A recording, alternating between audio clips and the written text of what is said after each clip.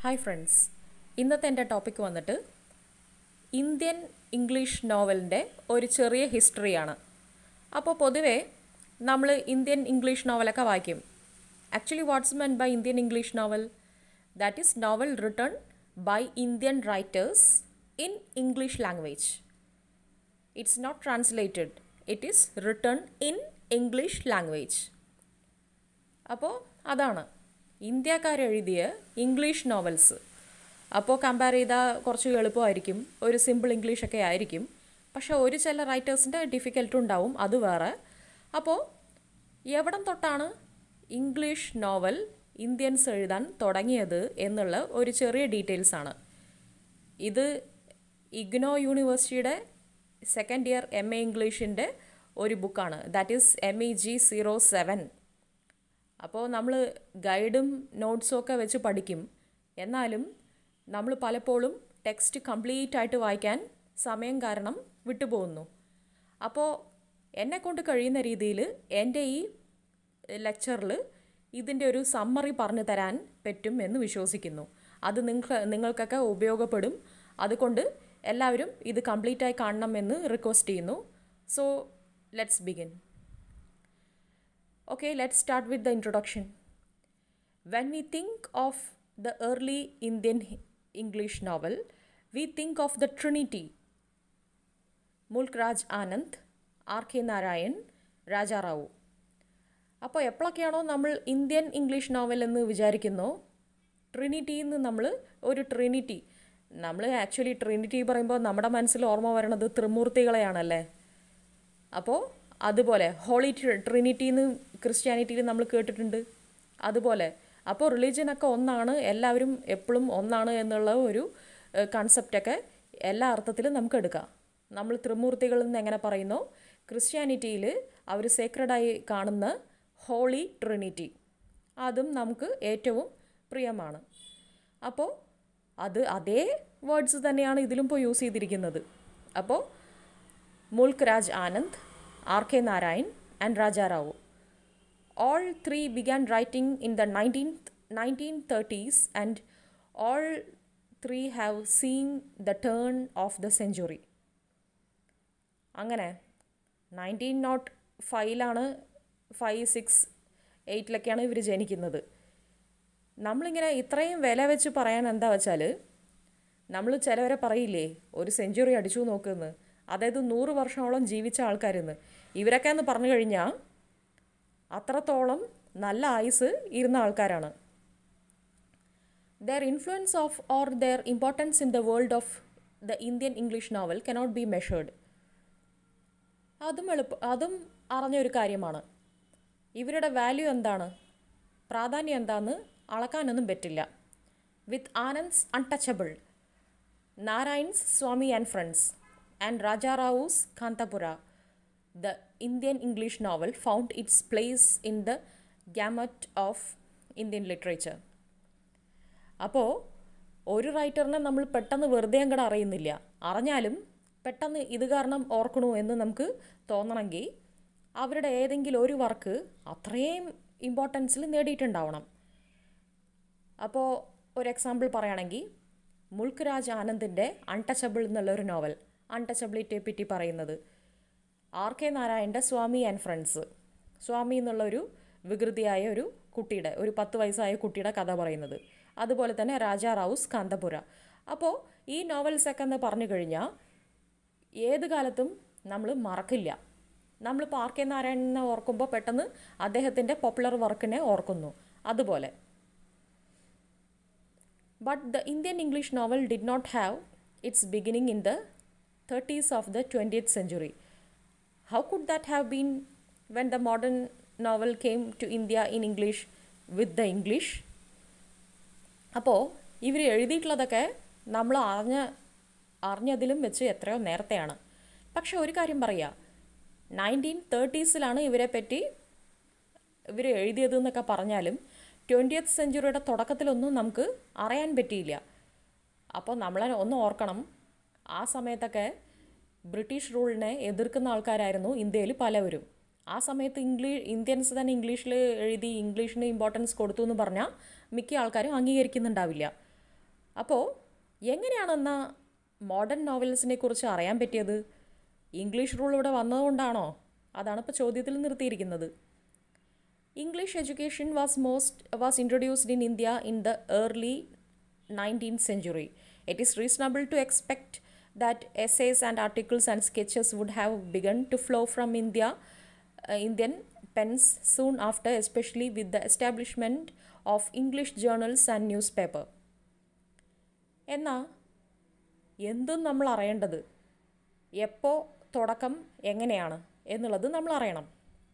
അതായത് English education ഇന്ന് അത് തന്നെയാണ്.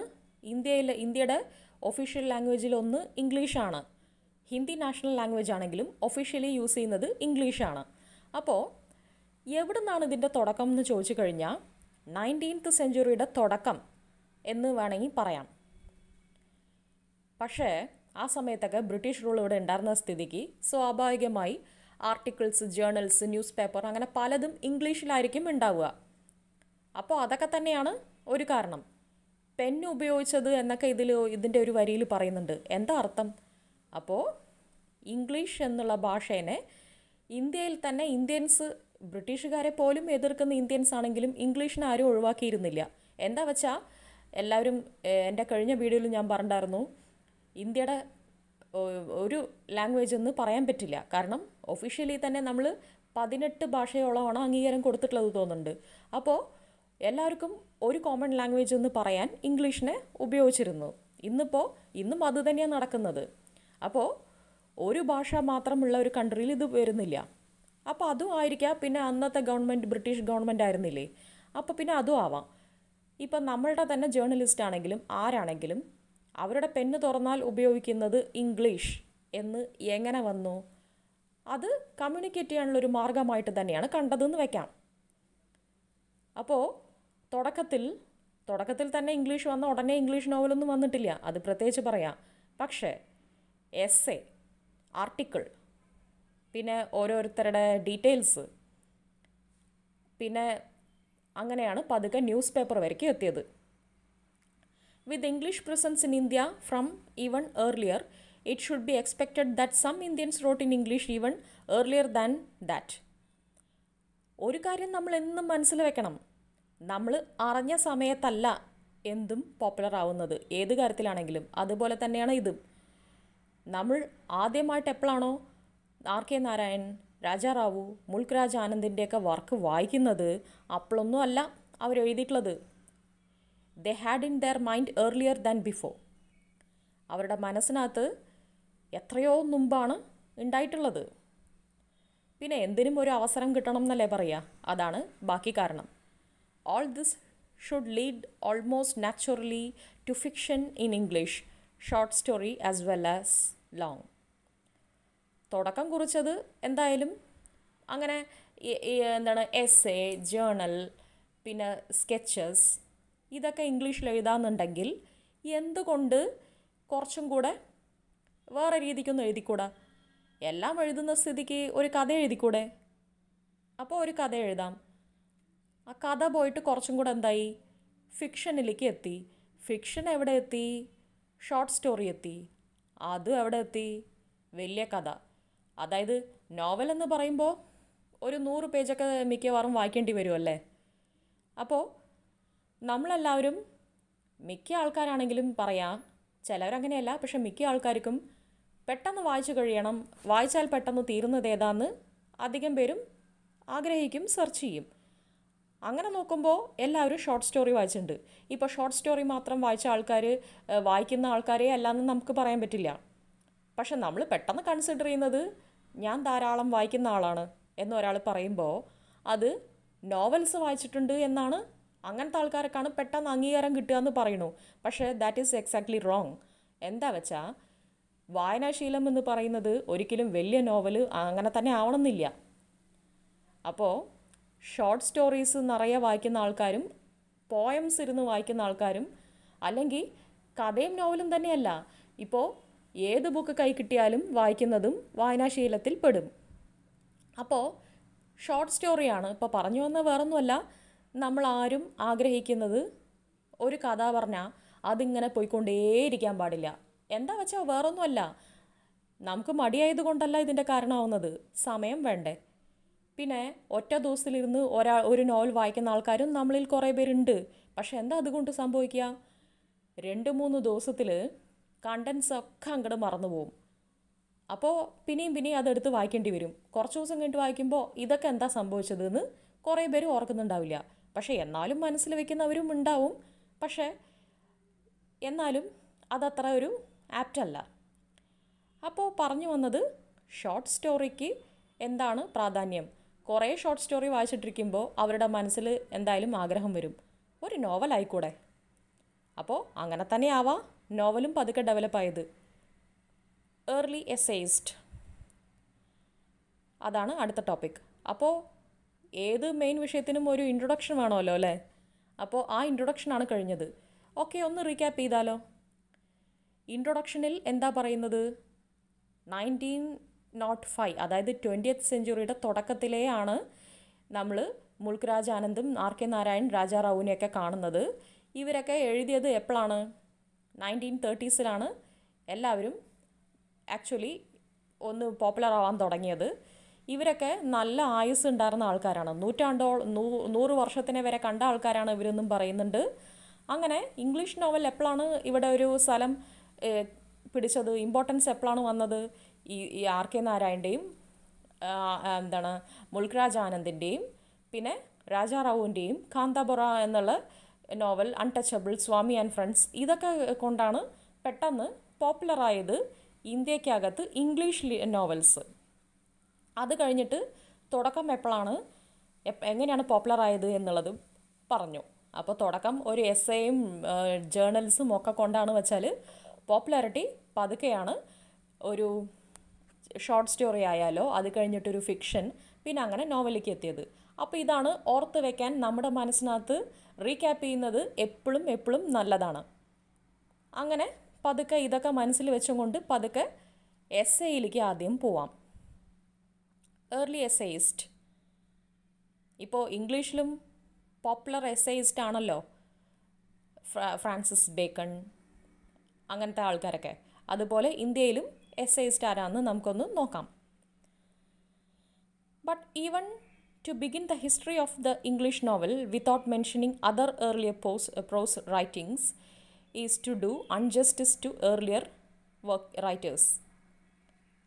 അതും ഒരു കണക്കിൽ അർത്ഥം തന്നെ. എന്താ വെച്ചാൽ ആദ്യം തന്നെ ഏറ്റവും പോപ്പുലർ ഉള്ളത് മാത്രം മെൻഷൻ ചെയ്യുന്നതല്ലല്ലോ അതിൻ്റെ രീതി. ആദ്യം എവിടം തൊട്ടാണ് എഴുത്ത് തന്നെ ആദ്യം തുടങ്ങിയത് എന്ന് പറഞ്ഞിട്ട് വേണം പോകാൻ. ഇപ്പോൾ മൂത്ത കുട്ടികൾ വീട്ടിലുള്ളപ്പോൾ ഏറ്റവും ചെറിയ കുട്ടികൾക്ക് മാത്രം ഇമ്പോർട്ടൻസ് തന്ന അതെങ്ങനെ? ഇപ്പോൾ ജോലിയിലാണെങ്കിലും പണ്ട് തൊട്ടേ കുറേ വർഷമായിട്ട് ഇവിടെ ജോലി ചെയ്തിട്ടിരിക്കുന്ന ആൾക്കാർക്ക് പ്രമോഷൻ കൊടുക്കാതെ പുതിയതായിട്ട് വന്ന ആൾക്ക് പ്രമോഷൻ കൊടുത്താൽ എങ്ങനെ? അത് എല്ലാ കാര്യത്തിലും ബാധകമല്ലേ? അതുതന്നെയാണ് ലിറ്ററേച്ചറിലും ഉണ്ട് അങ്ങനെ. The stage four longer fiction was set by sketches and മെമ്മോറീസ് and short fiction. അപ്പോൾ കഴിഞ്ഞ ഇൻട്രൊഡക്ഷനിൽ നമ്മൾ മെൻഷൻ ചെയ്തത് തന്നെ സ്കെച്ച്, പിന്നെ മെമ്മോറീസ്, ഷോർട്ട് ഫിക്ഷൻ, ഇതൊക്കെ തന്നെയാണ് ആദ്യം പ്രാധാന്യം നൽകിയത്. ഡീൻ മുഹമ്മദ് in 1795 to 1851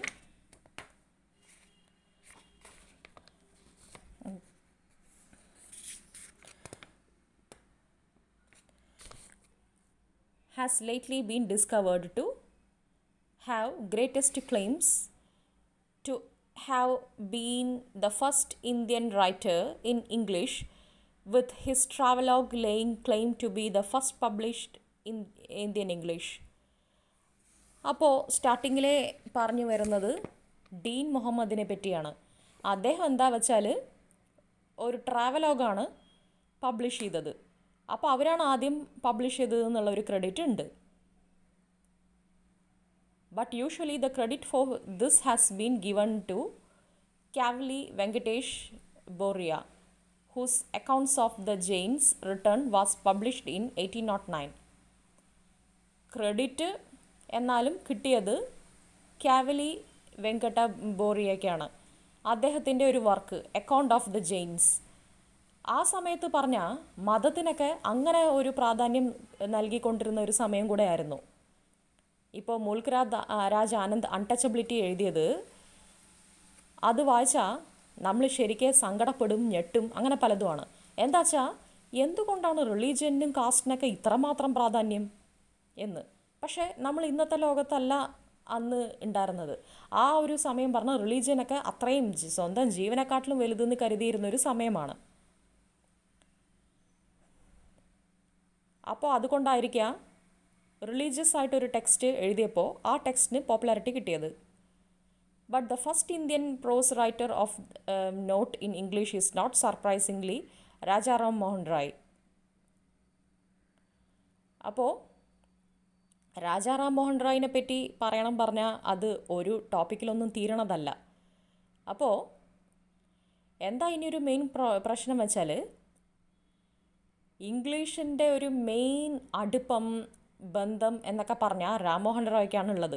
പക്ഷേ നമ്മൾ അവരെയല്ല പെട്ടെന്ന് എന്നാലും ഈ കാര്യത്തിന് ഇന്ത്യൻ പ്രോസ് റൈറ്റർ എന്ന് പെട്ടെന്ന് നമ്മൾ കരുതുക. അപ്പോൾ but the first Indian prose writer ആരാണ്? അവരാണെന്ന് വിചാരിക്കും. പക്ഷേ എന്തൊക്കെ തന്നെയാണെങ്കിലും നമ്മൾ ആദ്യം കേട്ട ആൾക്കാർ അവർ തന്നെയാണ് പ്രാധാന്യം എന്നുള്ളത് മനസ്സിലാക്കണം.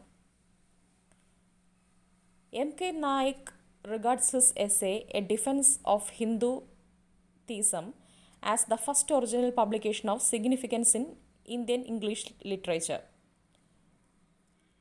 അടുത്തതും അതന്നെ റിലീജിയസ് ആയിട്ടുള്ള കാര്യം തന്നെയാണ് കൂടുതൽ വരുന്നത്. M.K. നായക്കിൻ്റെ എസ്സയാണ് അടുത്തത്.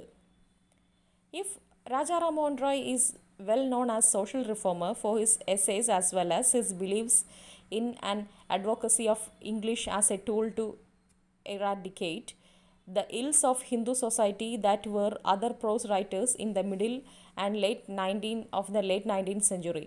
അപ്പോൾ രാജാറാം മോഹൻ റോയിൻ്റെ ക്രെഡിറ്റും അവരുടെ ഒരു കഷ്ടപ്പാടും അധ്വാനമൊന്നും കുറച്ചൊന്നുമല്ല. അപ്പോൾ ഒരു ചോദ്യം എന്താ വെച്ചാൽ ഇവരെ കൊണ്ടൊക്കെ സൊസൈറ്റീനെ നേരത്തെ തിരുത്താൻ പറ്റിയിരുന്നെങ്കിൽ അത് ആ വർക്കിലൊക്കെ കാണില്ലേ? അപ്പോൾ രാംമോഹൻ റായിൻ്റെ വലിയൊരു ക്രെഡിറ്റ് എന്ന് നമ്മൾ പറയുന്നത് സതി സിസ്റ്റം നിർത്താൻ കൂടുതൽ കഷ്ടപ്പെട്ടിരുന്നൊരു വ്യക്തിയാണെന്ന്. അപ്പോൾ ഇവർ ബ്രിട്ടീഷ് റൂളേഴ്സിൻ്റെ കൂടെയൊക്കെ നല്ലൊരു ഫ്രണ്ട്ഷിപ്പ് സ്ഥാപിച്ചിരുന്നൊരു വ്യക്തിയാണ്. അപ്പോൾ ഇവരാവശ്യപ്പെടും ബ്രിട്ടീഷ് റൂൾ ആരാണ്? അവരുടെ പാർലമെൻറ്റിൽ ഇവിടെ റൂൾ ചെയ്തത്. അങ്ങനെ ബ്രിട്ടീഷ് എംപയർ വന്നിട്ട് അത് നിർത്തി. അങ്ങനെയാണല്ലോ 1857 തുടക്കമൊക്കെ കുറിച്ചത് കുറേയൊക്കെ. അപ്പോൾ sati system, child marriage, widow remarriage, ഇങ്ങനത്തെയൊക്കെ കാര്യങ്ങൾ രാംമോഹൻ റായ് കൂടുതലും പ്രാധാന്യം നൽകിയിരുന്നതാണ്. അപ്പോൾ ഇങ്ങനത്തെയൊക്കെ കാര്യത്തിനെ സോഷ്യൽ ഈവിൾസൊക്കെ നിർത്തിയ ഒരു വ്യക്തിയാണെന്നുള്ള പേര് രാജാറാം മോഹൻ റോയ്ക്ക് ഉണ്ട്. അപ്പോൾ ഇതൊക്കെ പിന്നീട് വന്ന റൈറ്റേഴ്സിന് ഒരു നല്ലൊരു ടൂളും കൂടെയായി എന്നാണ് പറയുന്നത്. ഇനി ബാക്കിയൊക്കെ റൈറ്റേഴ്സിനെ പറ്റി പറയുന്നത് മാത്രമാണ്. അപ്പോൾ ഇതിൽ ഞാനിപ്പോൾ ഉദ്ദേശിച്ചത് എങ്ങനെയാണ്, എപ്പോഴാണ് ഇംഗ്ലീഷ് റൈറ്റിങ്സിൻ്റെ തുടക്കം എന്നാണ്. അപ്പോൾ നമ്മുടെ ഈ MEG 07 വന്നിട്ട് ഇവരുടെയൊക്കെ വർക്ക്സ് ഡീറ്റെയിൽ ആയിട്ട് നമുക്ക് പഠിക്കാനുള്ളതാണ്. അപ്പോൾ നമ്മൾ എന്ത് എസ്സേ എഴുതുമ്പോഴും ഈ നോവൽസ് എങ്ങനെയാണ് തുടങ്ങിയത് എന്ന്, ഇന്ത്യൻ ലിറ്ററേച്ചർ തന്നെ ഇംഗ്ലീഷിൽ എങ്ങനെയാണ് വന്നതെന്നുള്ളതിൻ്റെ ഒരു ചെറിയ തുടക്കമാണ് നേരത്തെ തന്നത്. ഇനി ബാക്കിയുള്ള 2 പാരഗ്രാഫ് എന്ന് പറഞ്ഞാൽ ബാക്കിയുള്ള റൈറ്റേഴ്സ് മാത്രമാണ്. അപ്പോൾ അവരെ പറ്റിയിട്ടുള്ളത് കൂടുതൽ ഡീറ്റെയിൽസ് എൻ്റെ അടുത്ത വീഡിയോയിൽ അപ്ലോഡ് ചെയ്യാം. So thanks for watching.